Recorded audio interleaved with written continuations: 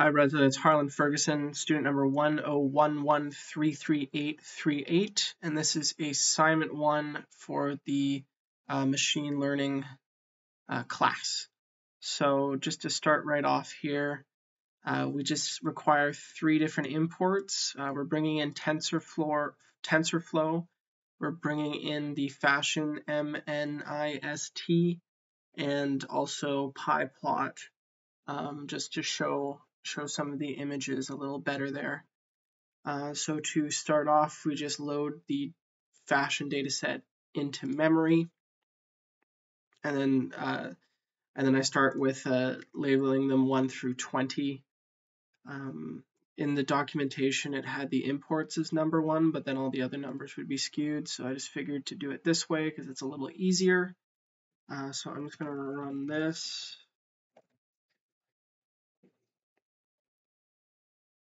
And just bear with me whenever I go through this because I usually get a little disorientated, but we'll start off here. So first we're showing the shapes of the different train and test images and labels.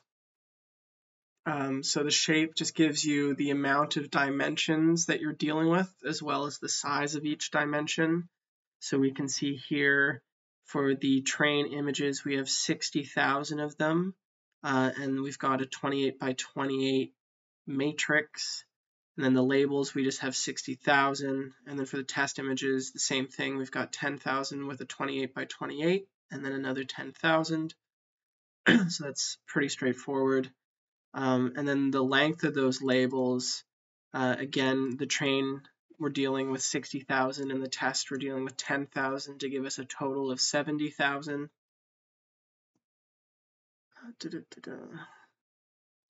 And then show some of the labels. So it's labeled 0 through 9 for the different types of clothing.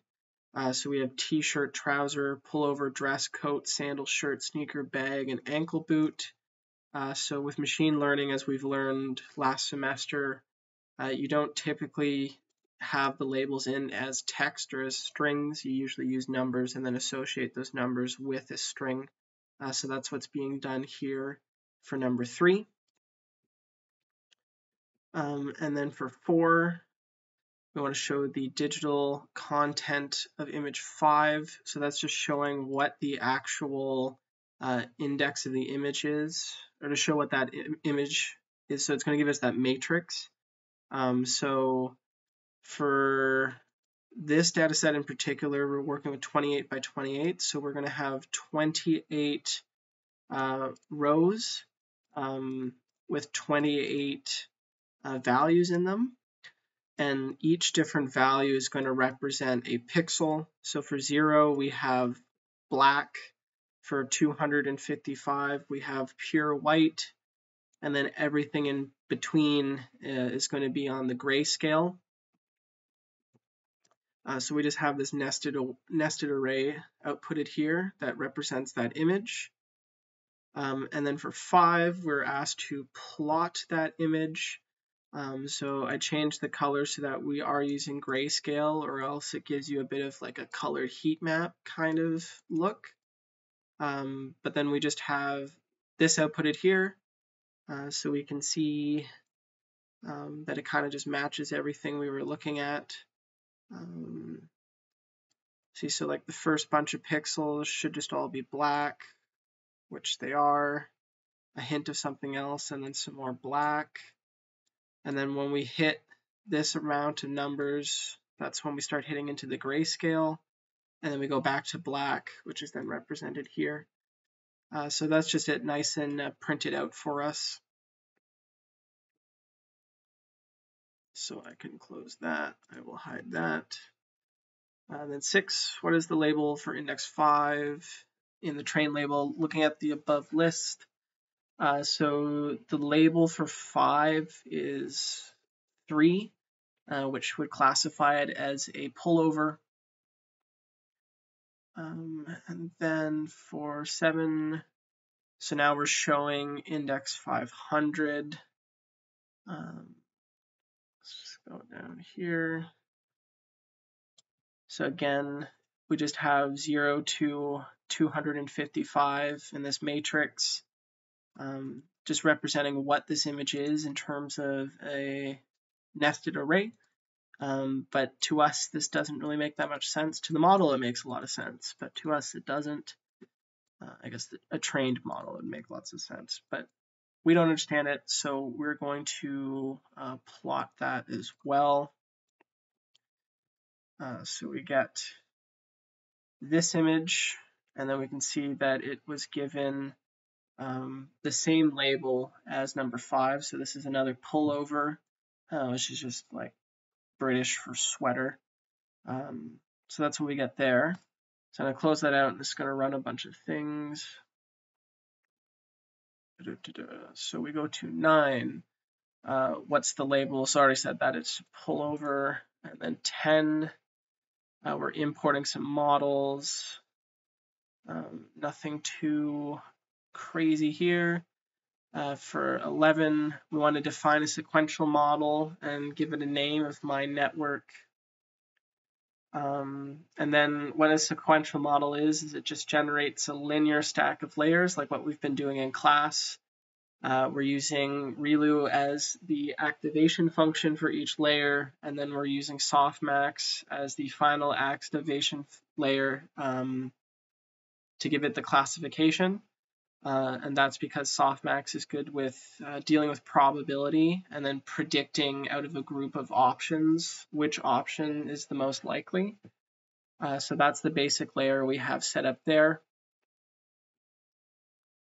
And then for 12, so we need to reshape the images or flatten them.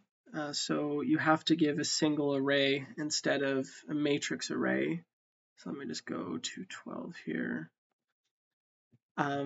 So we were tasked with doing what we did from the textbook versus what is done in the YouTube video that we saw in class a week or two ago. So the textbook asks you to almost kind of manually reshape the images. And so we're converting that 28 by 28 to a single array using reshape. And if I'm not mistaken, this is like a NumPy method because Keras uses NumPy. So we just reshape these like that. Also in my research, you can also just use -1 and that'll kind of use all available. Reshape all available training and test sets, which makes your model a little bit more dynamic depending on what you give it.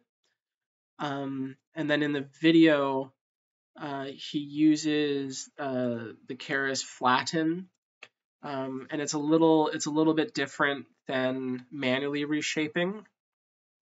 When you do the flattening, it kind of happens on the model level, so you would give the model a 28 by 28 image as is without having to flatten it first, and then the model will flatten it for you.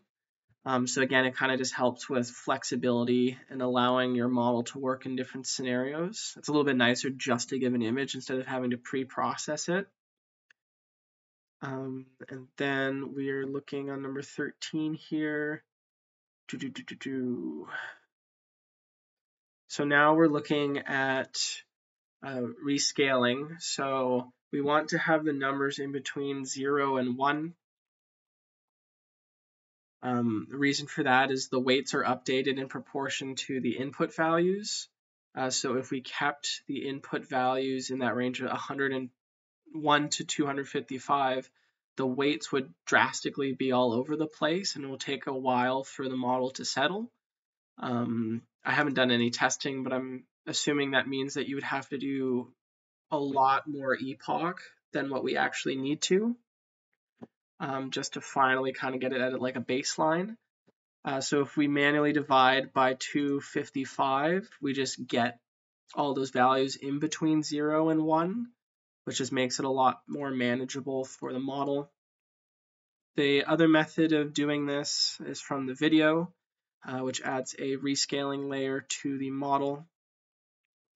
So similar to what we just looked at, this kind of pre-processing step happens within the model. So again, you can pass it a 28 by 28 picture, and it'll kind of handle this processing for you, which again just makes it a little bit more modular.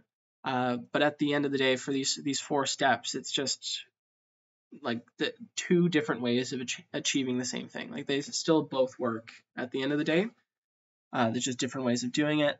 I like the idea of doing it at the model level, just because just the idea of being able to just give it an image off the bat. I think that's a little bit easier, especially like if you were going to integrate this into like a web solution and you would prompt the user to upload a photo. I feel like it's just an easier process, but again, I've never tested it, so that's just my assumption.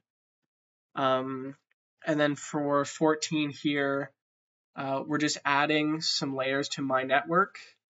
So we're adding some 2 dense layers with the ReLU activation and then 1 dense layer with the softmax activation. So now we have a total of 6 layers because we already defined some up here. Where are we? Here we go.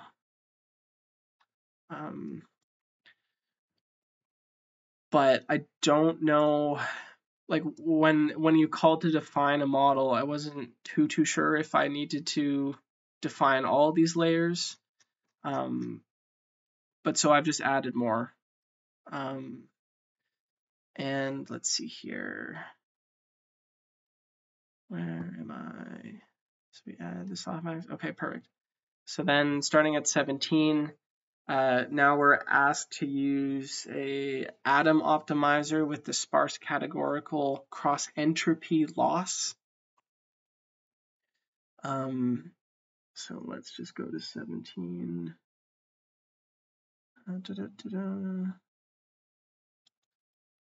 So we just do that. And then 18, we're actually just going to fit it with 10 epoch. So we go ahead and we fit and we end we end with a 38%. So very poor performance. And then we go again, but we use a different optimizer and a different loss. So we use the RMS prop and then categorical cross entropy. So we do the same thing. We fit it again, give it the same amount of epoch, and then it actually gets better. We go from 38 up to 61, which is quite a good increase, but still not quite good enough. And then for question 19, so comparing fashion with what we learned in class, which is the number minced. So from my understanding, the data is quite similar, since we're using, a 28 by 28 grayscale image. Both of the data sets only have 10 labels for classification. The flattening and normalizing of the data is more or less the same. And you can get away with using the same amount of layers, I presume, and the same kind of activation functions. Like I know we use ReLU in class and we use softmax in class. So I'm coming to the assumption that you can use the same model for both data sets, and you could get similar accuracy. But then on the flip side, the fashion minced is definitely a little bit more intricate, a little bit more complicated. So since the model has to determine a lot more different shapes and sizes, you may have to add additional layers. And then for 20, so then 20, we're just trying to figure out if we've overfit, which I believe we have, because the accuracy still isn't great. So then I went and tried to do it again, but instead of using all of the data, I tried using 10 and 20%, and it wasn't great. So then I tested with 30 and then ended with 40. And then I just reinitialized the model, compile it, I fit it, and then print the test loss with the 10 epoch again. So we're just doing the exact same test, but only using 40% of the training and test data. And then we end with an 86% accuracy. So it's definitely looking like overfitting is a bit of a cause. I'm thinking it's also an issue with the layers, but for what it's worth in terms of learning from this assignment, I think it was supposed to flag it as overfitting, which it was. So thank you for your time. Take care.